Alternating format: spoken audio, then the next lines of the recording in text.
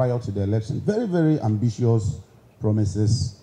We were promised to have a corporate tax reduction from 25 to 20%, one district, one factory, one down, one village, Zongo Development Fund, all those areas. And the electors are getting sophisticated. And so some of us are beginning to take, year one is passed, you're supposed to give 275, it hasn't gone. Year two, what is going to happen? And I think that the president is not helping matters because he keeps insisting that he will honor all his promises. And even yesterday, he kept insisting that he was committed to honoring all his promises. I rather thought that, and this is free advice, I've come to office, I'm faced with reality, I can do the best of my ability, I'll try and be honest. Where I think that I cannot fulfill that promise, I will tell the people of Ghana, and I believe that the people of Ghana would understand and move forward.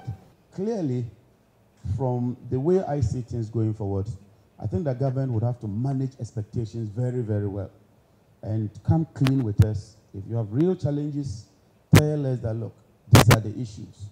We can't give you 20% corporate tax. Just last week, I heard the president attempting to announce some reduction in electricity tariff. And I asked myself, who gave the president that advice? Because in our electricity tariff categorization, they are just about 4 or 3. Non-residential, residential, and SLT. SLT has to do with the big, big industries, and then an upper category of the mines.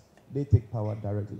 And so when I heard the president announcing that there's a reduction for barbers, there's a reduction for tailors, there's a reduction for hairdressers, I asked myself, but who advised the president to make that announcement? Because first of all, there's a PURC.